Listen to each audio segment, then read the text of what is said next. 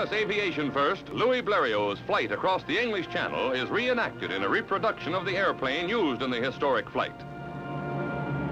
Here is the real thing, rare, authentic films of Bleriot, pioneer French aviator, ready for the 31-mile flight from Calais to London on July 25th, 1909. Gambling his life on his crude little flying machine, Bleriot challenged and conquered the treacherous channel crossing by air. Today, in a homemade aircraft of bleached linen and varnished wood, a World War I ace, Jean SALEE, guns the three-cylinder engine in his flying hen coop, set for a flight that once made aviation history.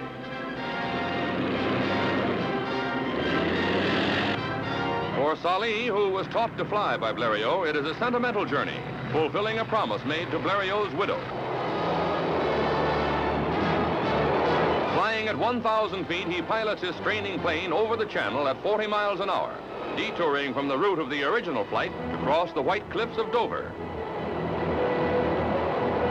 At London's Lyde Airport, SALEE completes his nostalgic trip, 50 miles in an hour and a quarter, and the aircraft behaved perfectly. A striking demonstration of how fast and far man has traveled in 50 years of flight.